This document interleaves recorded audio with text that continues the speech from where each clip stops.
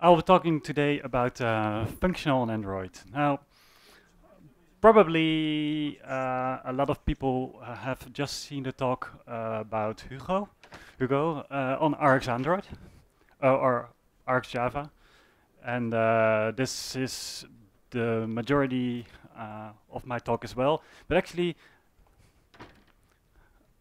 before I get to many code examples and things how I think that Rx works so nicely on Android, I'll very quickly cover functional, like the why functional on Android. Like what's the difference between functional, reactive, Rx? What does it actually mean? Lambdas, like how does it actually come together?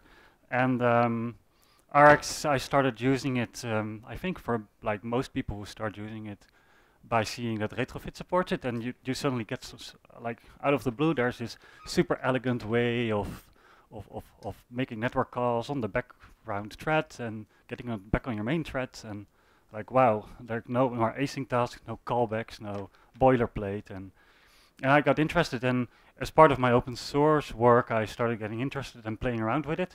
If you know me, it's probably because of these open source work, either through the RxJava library, which I'll cover a bit later, or via one of my apps. I made the rate beer app, for example. If you ask me anything about Rx, please do so afterwards. If you want to ask me anything about beer or brewing, you can ask me as well. This app is an open source app. I wouldn't necessarily say that it has the best architecture, but for me it served as a real playground for Rx, and I got so much interested in it. And then I thought, like, wait a minute, what is Rx? Like it's bringing functional concepts. So I knew a bit from my background in science about functional programming and Haskell, but it's not really Java. Java is an object-oriented programming language. So really what we have is lambdas. We have Java 8, which is bringing some like the ideas of streaming to Java and making transformations. And so this is reactive, right? Well, it's true that lambdas is coming from functional programming languages, and we all know in our classes, you know, for example, when we write comparators to sort a collection, we have written code like this all the time. And I think if you haven't seen lambdas before yet, probably you have by now, that there's lots of boilerplate actually involved. And you will see throughout my talk that I hate boilerplate. Boilerplate is for me always a good excuse to move to something else, and lambdas are a really great thing. Like Android Studio will even tell you, hey, wait a minute, why are you writing it like this? It will give you like a little gray line underneath. And if you look at Android Studio, even if you're not using lambdas, it will already try to collapse this code into something that's much more concise and only shows really the code that actually does something that is functional. Because really we can do away with it. The collection sort, the compiler knows that, you know, you're going to put a comparator in here of string, so we can remove this. And we also know the method signature, so we can certainly remove that and the parameters. So what we are left with is really like the core of the code, and this is definitely, I would say, you could use Rx without lambdas and lambda notation, but I would say don't use retro lambda or jcompiler. So really what we do is we have a lambda, and of course the notation in Android or in Java is like this. Not very well spaced out. This is the same one, written in one line of code. We have now our comparator. It's still an inner class, and in fact if you would use not Java 8 natively, but Android backport of lambdas or retro lambda, it will still, like under the hood, compile this into an anonymous inner class, because that's what it is. But the code is now concise, and you can even make it a little bit more concise, arguably. But if you have a method that does this, then all you need to do is not only refer to this method, but you could even write it as a functional reference, and then it's written like this in Java. Now this is concise code, I think. And we'll use this notation throughout.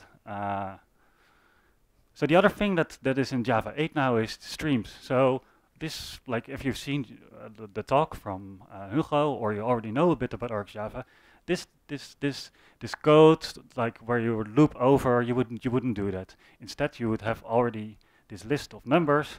So what you would do is actually you want to apply these two transformations, converting it to an integer or filtering the even numbers. We would of course apply a mapping and a filter operator. So what we do is we have a stream, and we map, and we filter, and we do something with the result. But this is not RxJava use, this is actually the Java 8 streaming API.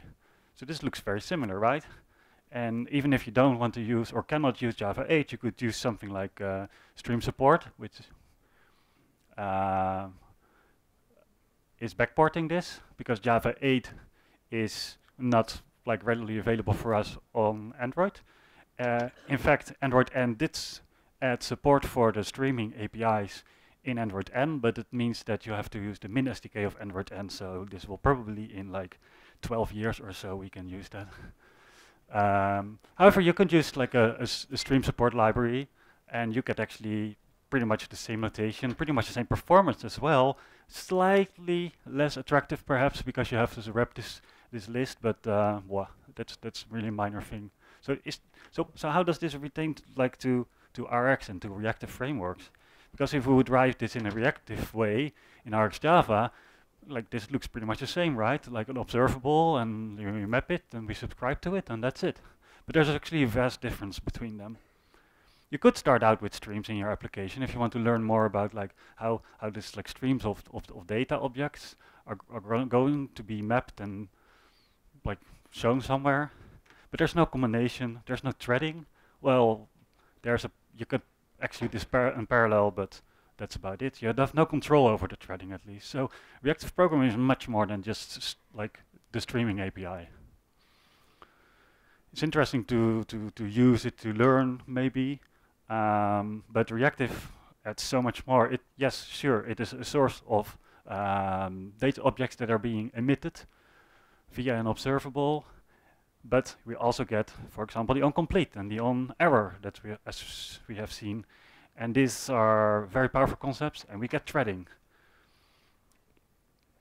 So yes, there's collections, but the collection, they just push items through a stream, and it's a one-time use, and that's it. Reactive interfaces, reactive frameworks are actually there are different frameworks, and Rx is just one example. We have Rx2 as a release candidate 5 just now, so we're sure going to be doing RxJava 2 a lot now. Akka Streams exists, but it actually is Akka Streams is written in Scala, so you wouldn't really easily pick that up in Android. Reactor Core exists. It's also a really good reactive library, but it's like you have to use proper Java 8 for it. So it's not really usable on Android. And Java 9 will add its own flavor called the Flow APIs. All Java 8 basically does right now is specify reactive interfaces. So these are functional interfaces that other libraries build upon. And actually with RxJava 2 will be there will be an interop with other reactive libraries. So conclusion is still the same. Yes, use RxJava on Android and not Streams or one of the other reactive frameworks.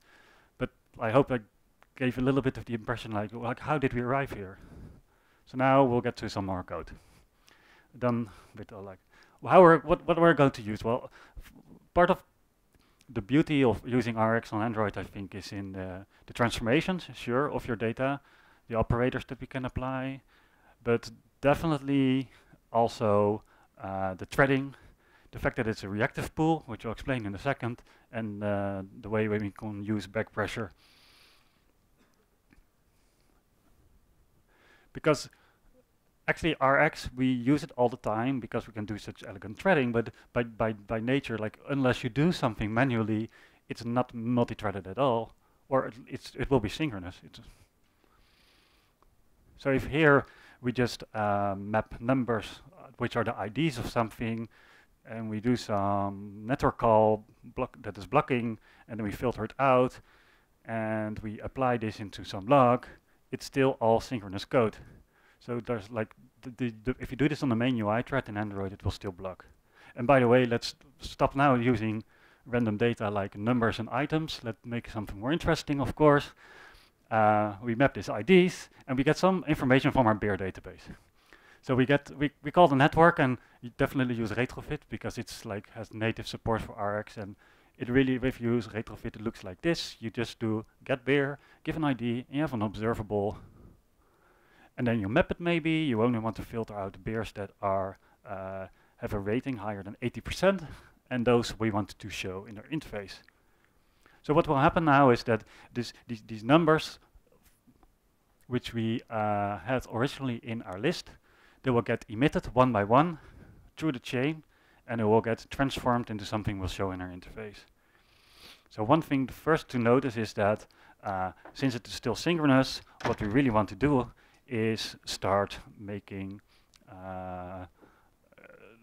to indicate to Rx where we want to switch threads.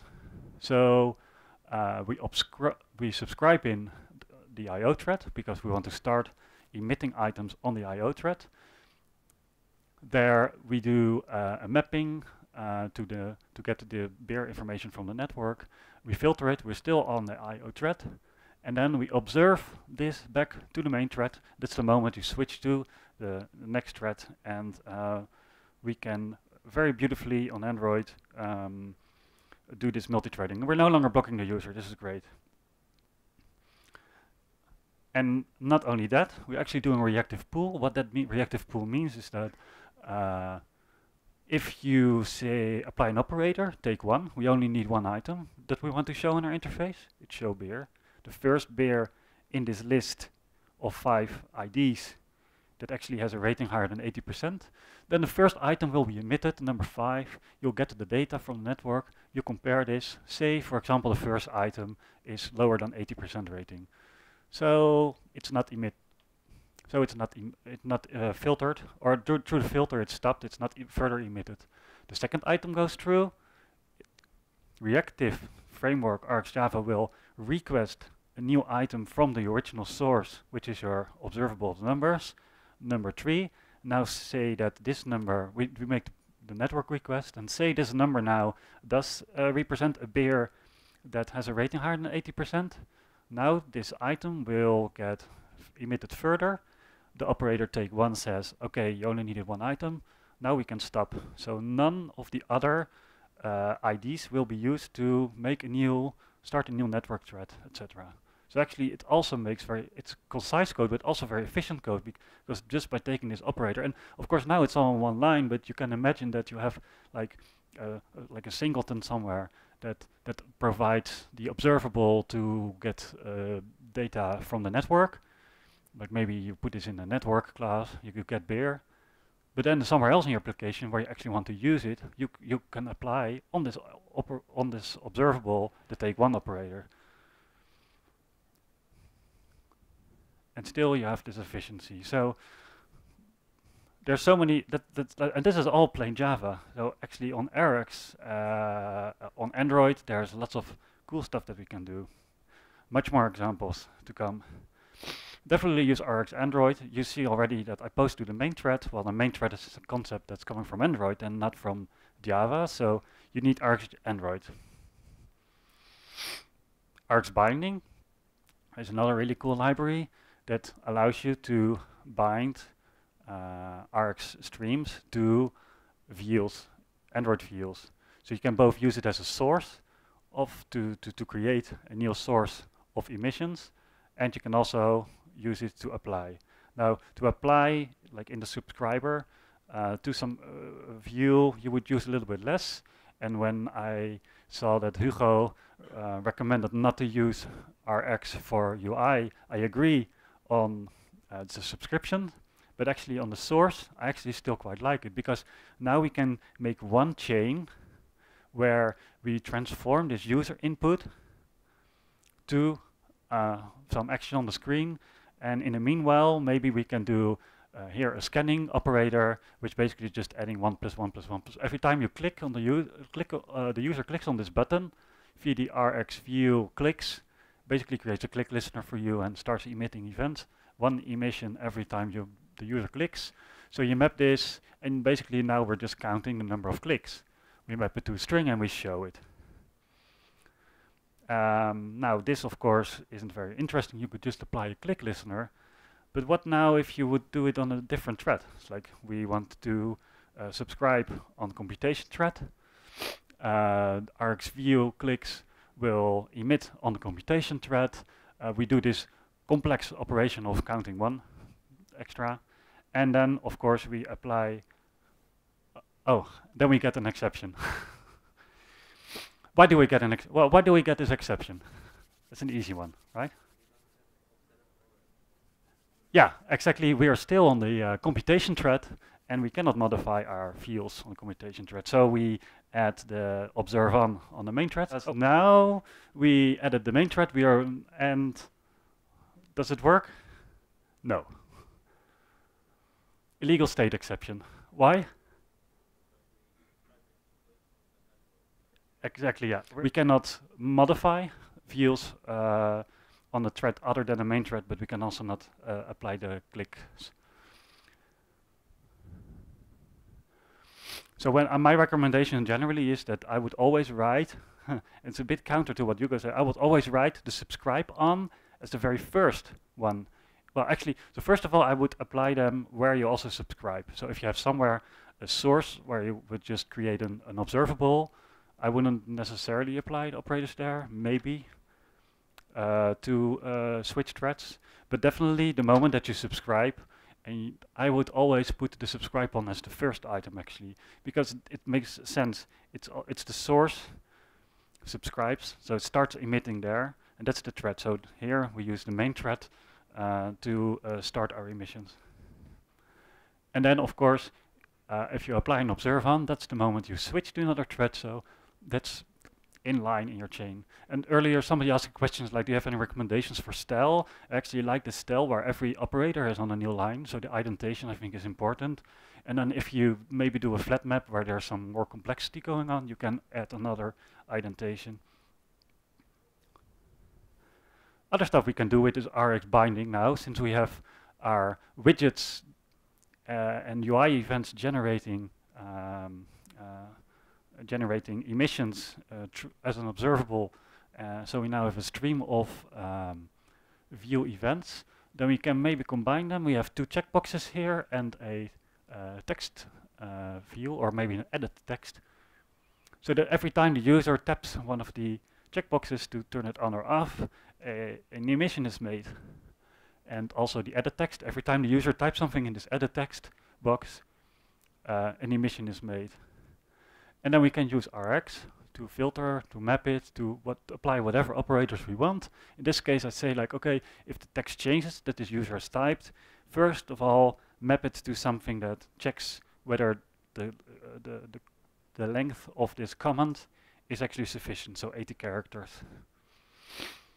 And then in the end, combine these 3 sources to say very concisely, okay, only enable this submit button if you have agreed on the terms and conditions, and if you either checked the checkbox for no, I have no comment, or actually made a comment that's 80 characters long.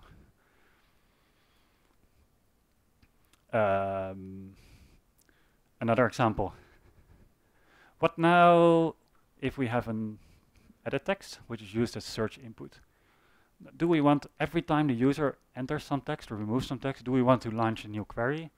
Well, no. Typically, we don't care about every individual character. We want to wait a little bit before this user has eventually stopped typing, and now we want to, do the actual query.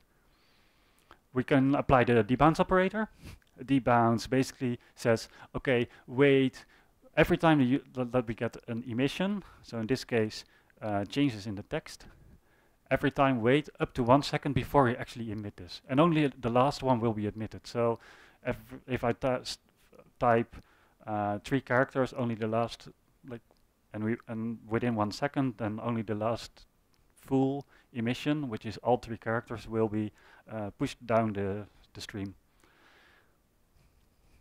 So sure, that's easy enough, but then we actually directly flat map it. So these 3 characters that the user now typed in, for which we waited 1 second, we directly start a network request.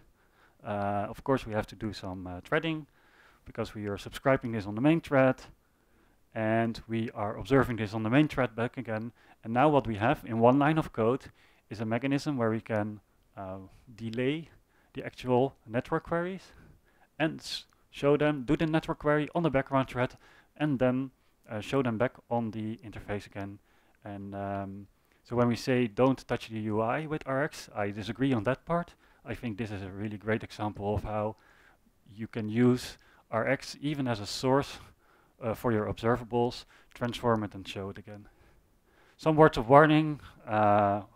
First of all, you can see that debounce takes a scheduler, so you explicitly have to say, if you don't, then it will pick one for you, which is, I believe, the computation thread.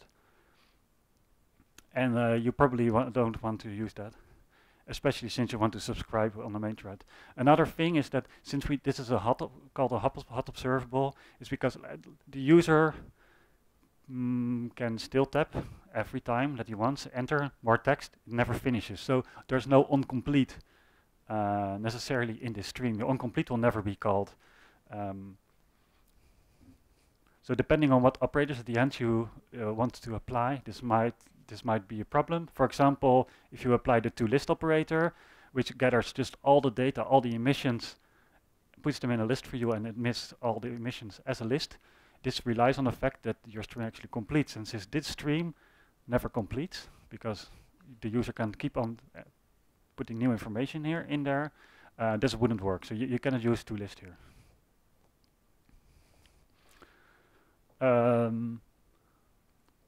Right, another thing that you can use RxJava for is something like an event bus. We all know event buses, they're very simple, really, to use. Well, they're definitely simple in Rx. You apply what's called a subject. A subject is both an observable, but as well as a subscriber. That sounds complex, but how it works is exactly like an event bus. You can, to this subject, you can submit items to it with onNext. You just call onNext on it. And this will then be to all and every subscriber that we have on this subject will get this emission. So for example, in a background service, we are doing some synchronization on Android, and we have this subject, so we push to this subject. We are now synchronized at 15%. Now everywhere in your interface that is currently at that time subscribed will get this event and perhaps update the progress bar to 15%, or something else we can do is map it and to make sure that the sync process is actually finished at 100% and only show the interface if this happens. Behavior subject is a specific subject. It remembers the last value you've sent to it. So every time that a user subscribes to it, it will also emit the last item that you actually have sent to it, which is very useful in this case, because the moment that you subscribe in your activity to this behavior subject to say, hey, give me the sync progress, you want to have the last current well-known status. There are other types of subjects. There's a replay subject that actually remembers everything that you emitted to it. Sometimes it's useful. And there's also a publish subject that's more like your traditional event bus.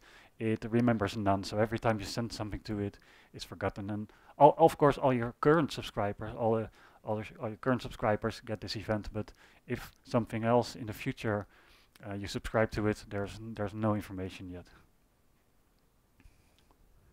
And you can see that's already sort of like a caching going on.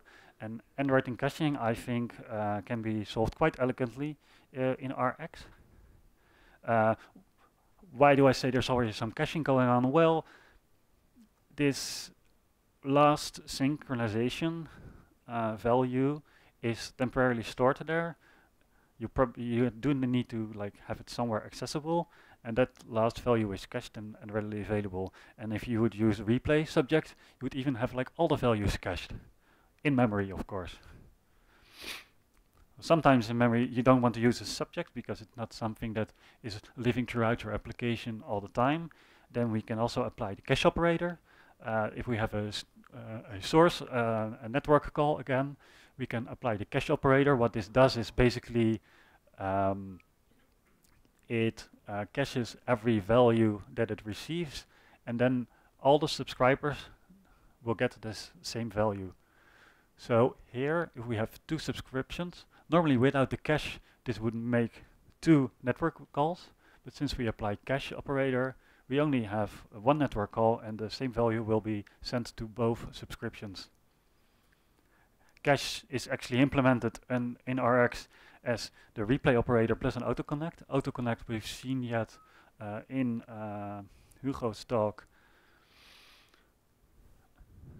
So you can rewrite it as replay autoconnect. Why would you do that? Well, replay actually accepts arguments that can say, well, how long do we want to cache this? So caches is for indefinitely, but here maybe we want to say like, okay, it was like a 10-minute cache. That sounds good. And after 10 minutes, it will sort of like lose this value. So if you would have a new subscription to the same observable, it will say like, well, I no longer have a value. I have to make a new network request.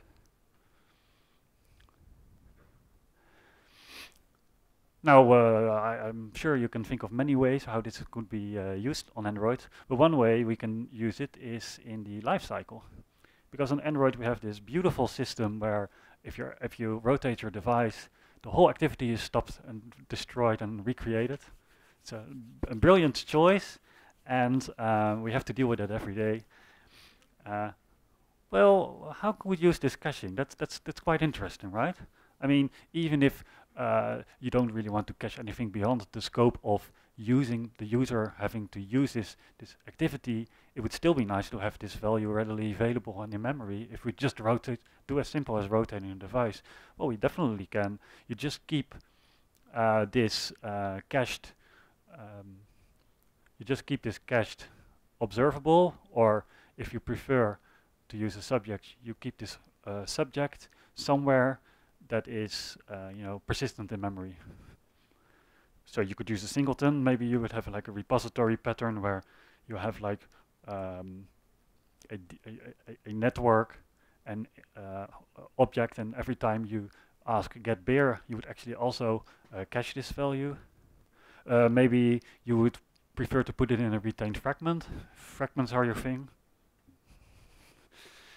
You could put it in a non-configuration instance as well. What you put in is actually just the observable itself that is cached. How does it work? Well, we have a non-create of our activity. Normally you would just do like the observable, threading, subscription, very easy, done.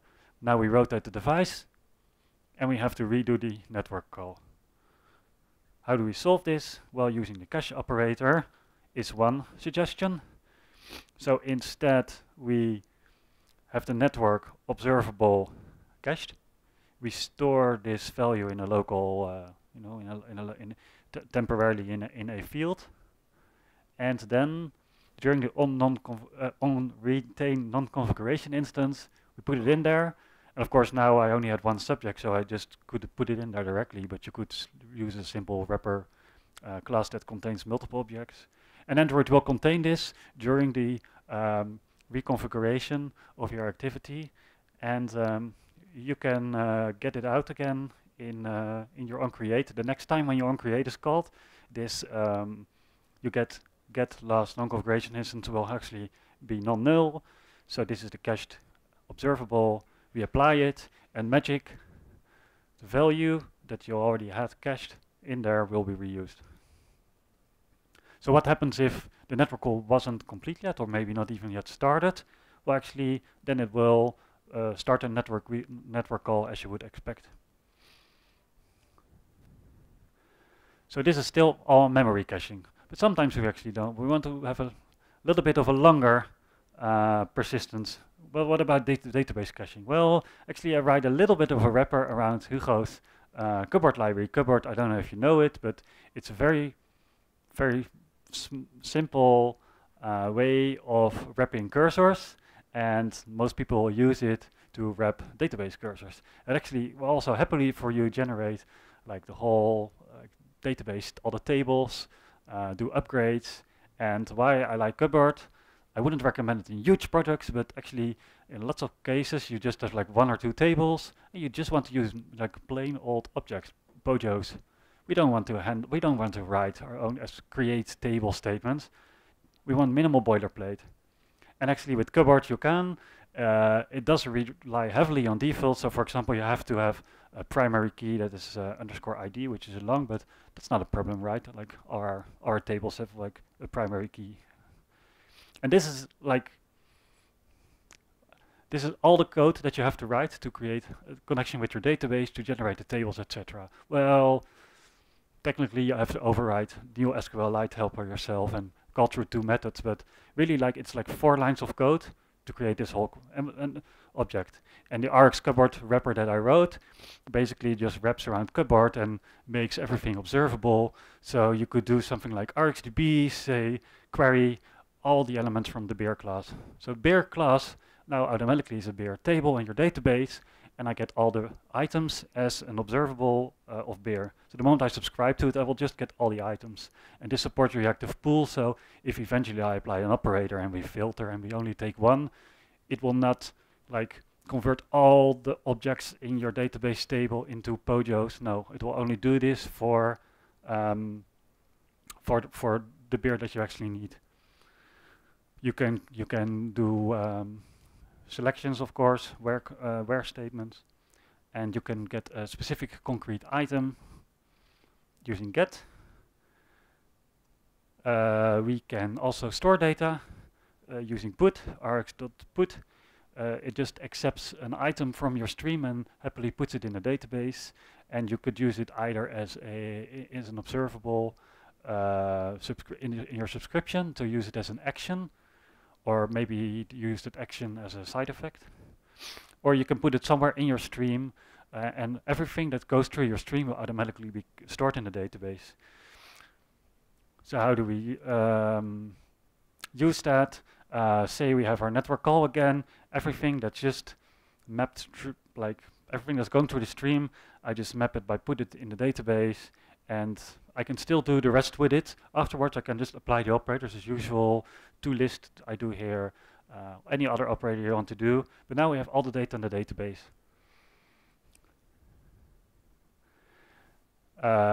And since we are putting and deleting always true, of course delete is supported as well, putting and deleting always true Rx cupboard, it actually can emit these changes itself as a new observable source. So there's an if you call changes, it will provide you any database change that will happen, or perhaps the change is only on one specific class. So what we can do then is, for example, we want to request the actual item that is changed by calling entity, or if in case we're only interested in database insert, we do something like this. We say like, oh, of type is just like the Rx operator of type, filters only, the database insertions.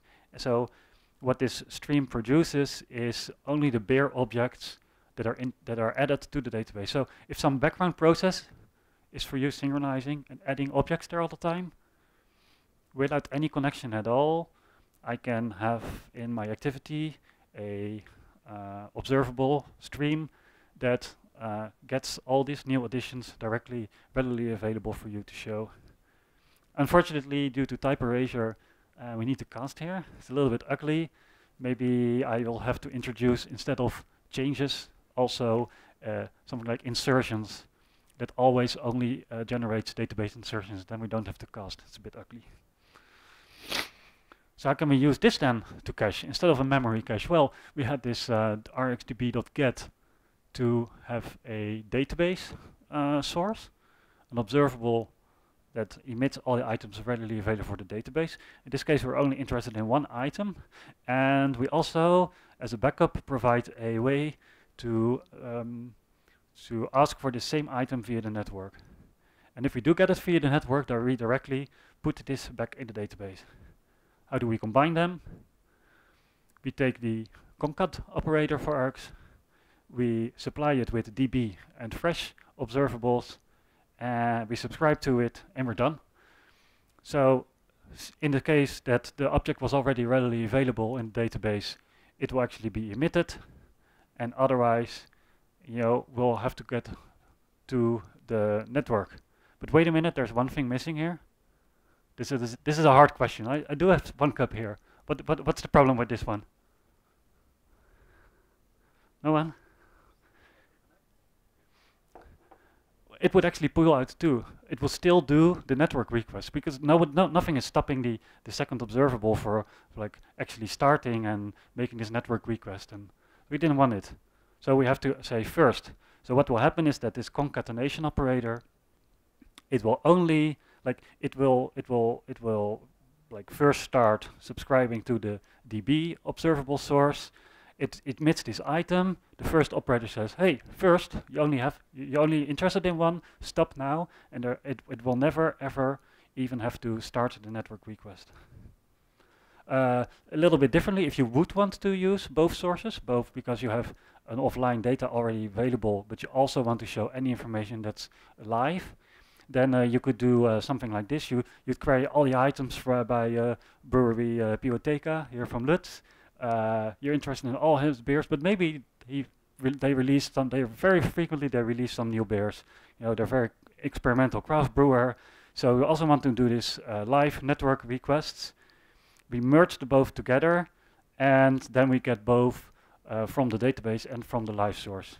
And now one more chance to win a cup. What is the problem with this approach? Nobody? A hint is that both the DB and the fresh will immediately start emitting items.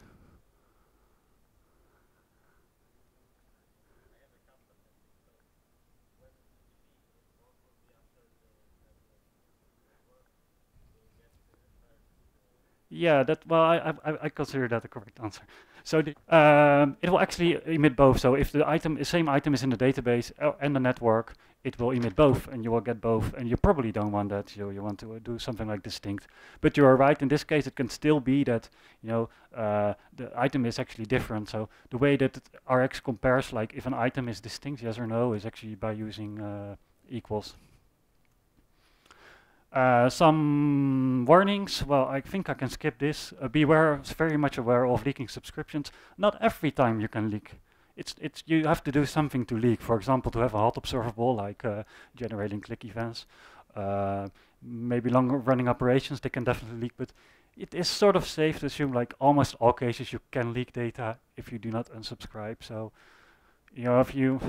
if you're worried and you don't want to deal so much with it, always unsubscribe. Make sure it's done synchronously. So if you subscribe and start, unsubscribe and stop, and do the same with resume and pause. You actually have the Rx lifecycle library, which can help a lot with this. Basically, you don't have to manually unsubscribe, but it will be unsubscribed the moment that the view disappears. But this will only obviously work if your activity lifecycle is known. So you have to extend your activity from a base activity. But it's still good. Look at Rx lifecycle. Another thing is never ever create your own observables using create. Always use like from or just or because, like, for example, if you think like, oh, I'm going to generate, like, I have this click listener and I'm going to put this, like, make sure that this is a source that I can use, an observable. Never do this in the top, because basically you have to manually deal with back pressure, unsubscribing. Just use from emitter, and it's very eloquently. Actually, here you can even specify manually a back pressure mode if there's a problem with back pressure. Should you drop the items, should it cache them, or something else?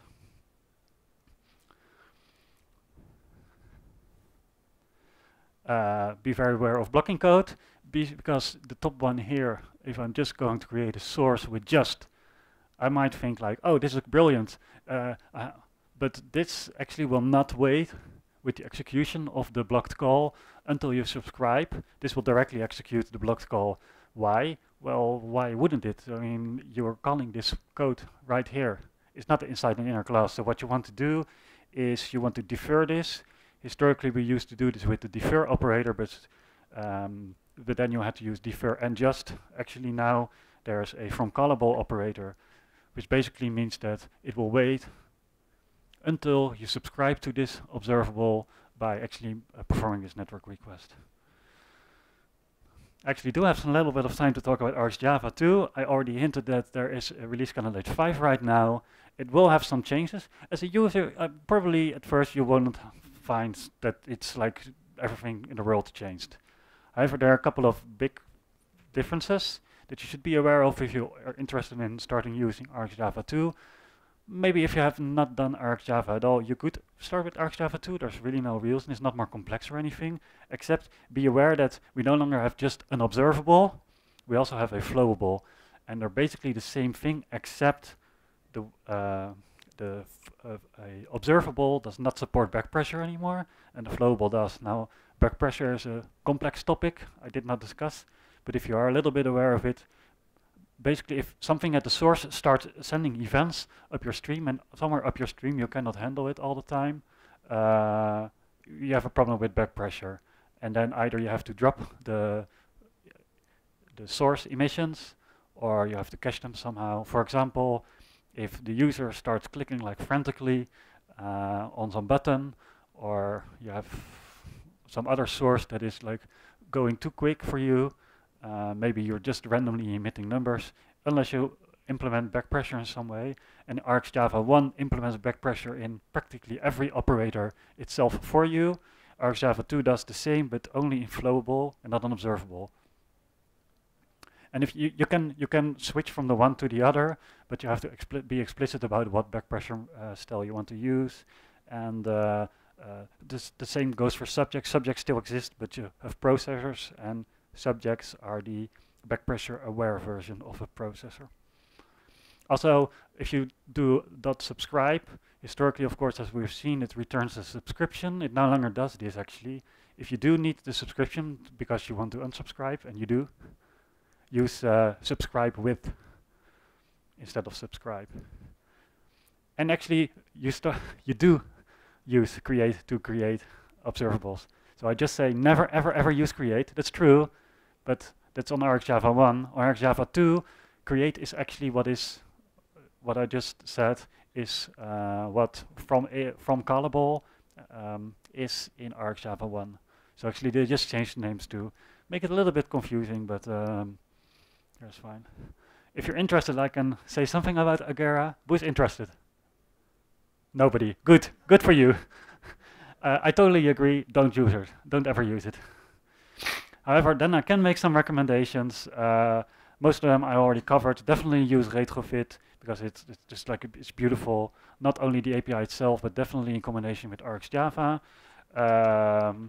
Android reactive location is actually really nice. It's a way to have location changes from the user, so GPS from via the Play services as a source, and you can really eloquently stream this. Like every time the location of the user changes, and you filter it out that the change has to be over a certain distance, and you do a network request, and like beautiful. And RxTuples, but is a recommendation, but it's more if you're coding this and you're combining observables, you'll run into certain types where you want to use it. And RxCupboard, I can recommend it because I wrote it myself.